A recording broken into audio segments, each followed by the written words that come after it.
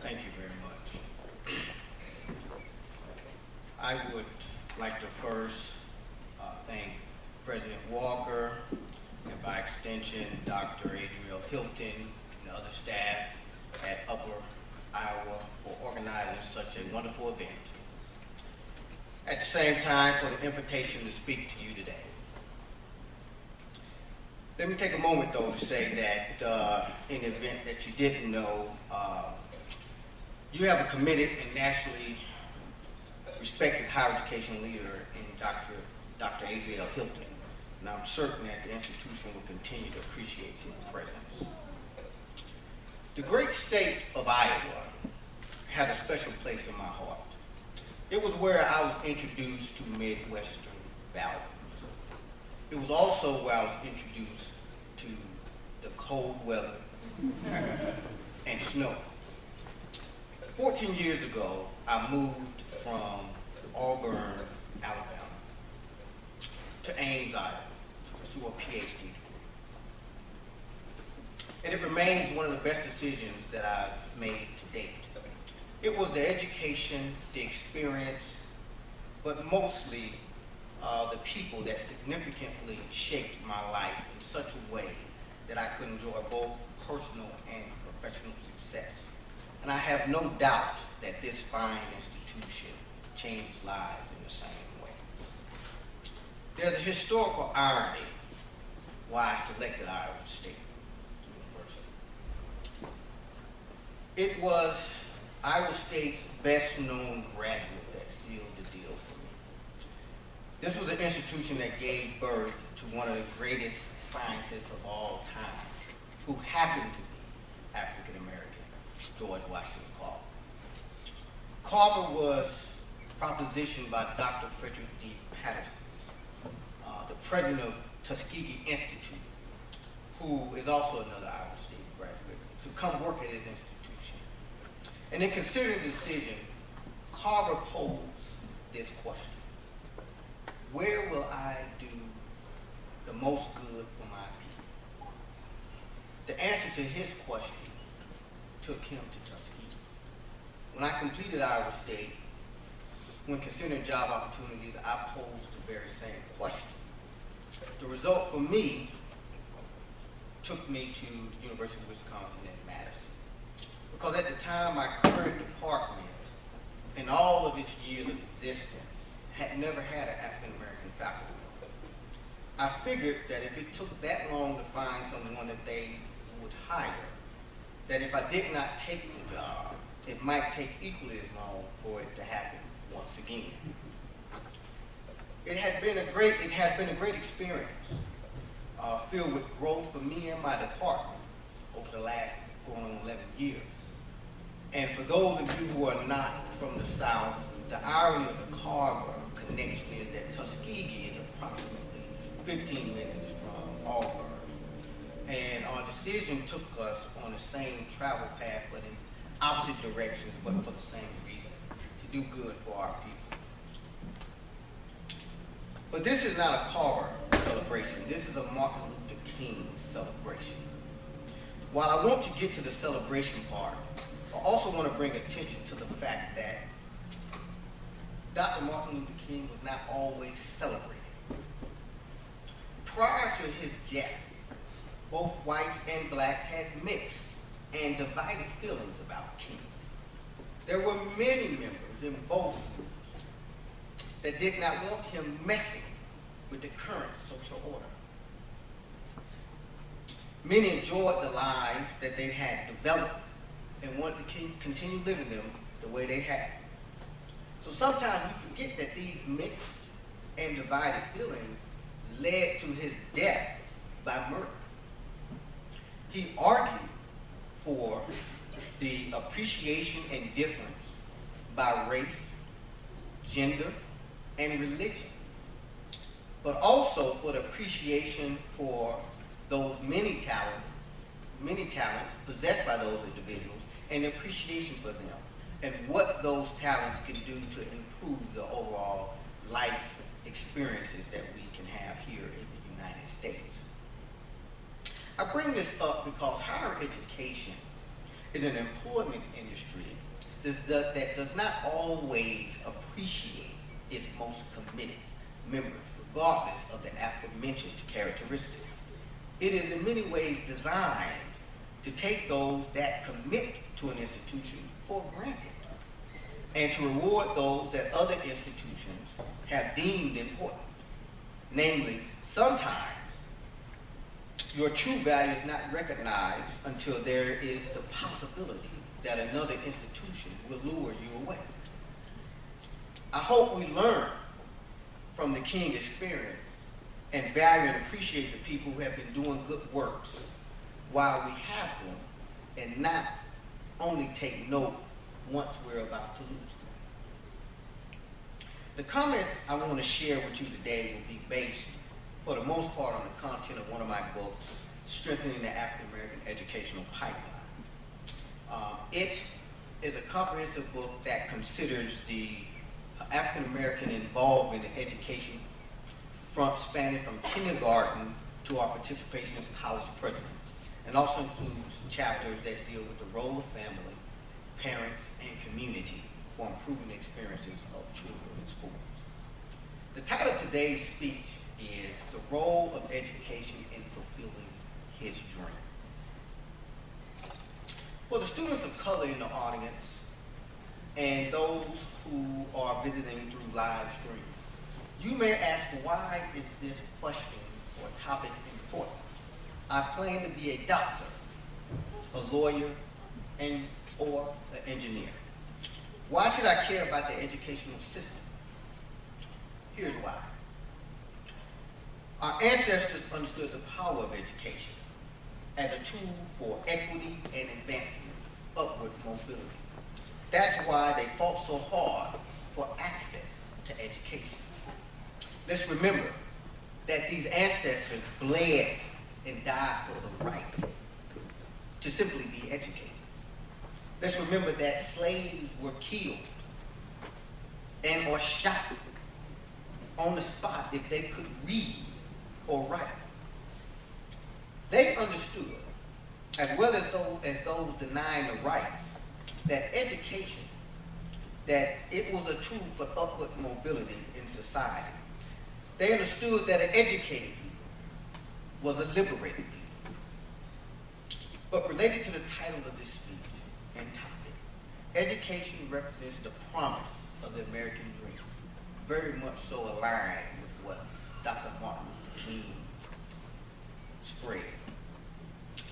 America was built on a premise that regardless of your social background, that with the proper education and opportunity, you could do almost anything you chose to do.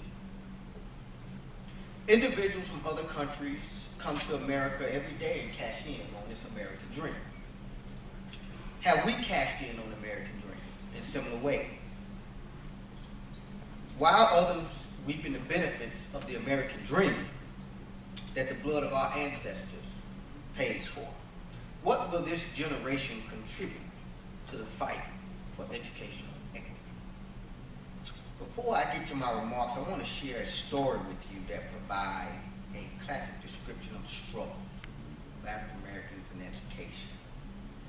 In a rural town in the Deep South, a baby boy was born to a single mother. The mother married the father of this baby boy a year later.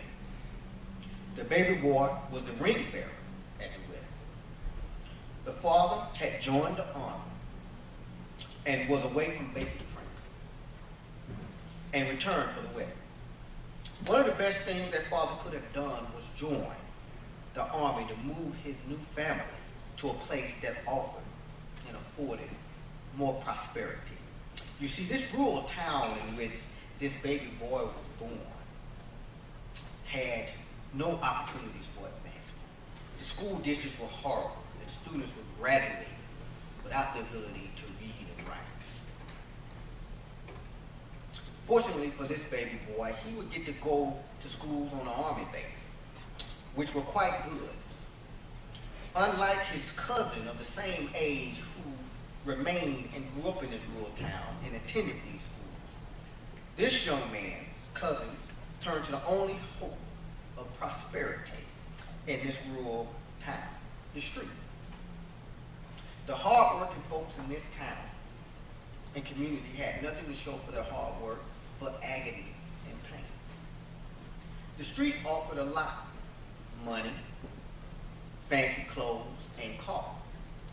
This young man's cousin became a drug dealer, a dope dealer, or as you might say today, a trap star. He got exactly what the streets promised. He got the money, and he got those clothes, but he also got prison. Prison, exactly where this young man might have also been if it not had been for his father, who had joined the army. Unlike his cousin, this young man grew up in the third largest city in this state and received an excellent education. However, when he reached middle school and it was time to choose diploma tracks, because they were still officially tracking students at the time, this relatively smart young man selected the highest diploma track. The teacher immediately scheduled a parent-teacher conference with his mother. The teacher informed the mother that not only will your son not be able to receive this elite diploma that he selected, but he will not graduate high school. This young man, this was a little unusual because this young man had did fairly well at school. The young man was at a crossroads. He could acquiesce to what the teacher said, or he could prove her wrong. Imagine what hearing this does to the psyche of young black children. It can be damaging. And indeed, it damages the dreams of young black children every day. Fortunately for this young man, that date marked a psychological and educational transformation into what he deemed to be a top premier student. He used this opportunity to reshape his thoughts and views about education and its importance. He realized that he needed to take his educational process very, very seriously, because the only person that cared about his success was going to be him. This young man indeed did get that elite college prep diploma. He went to college and earned his bachelor's degree, and then a master's degree, and then a PhD degree, and then most recently promoted to full professor effective fall 2011, and stands here before you today.